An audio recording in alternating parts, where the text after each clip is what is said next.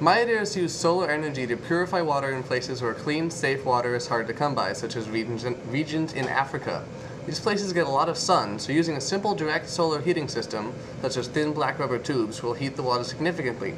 Though this system will not bring the water to a boil, a little extra heat applied by a solar-powered heating element would. At this point, there are two options. 1. Boil the water until all the bacteria are dead, making the water safe to drink, or 2. Boil the water until it evaporates, then condense the water vapor into potable and tasty water. The equipment required to do this is minimal, cheap, and self-sustaining, and could provide safe water for as long as the sun shines and there is a water source.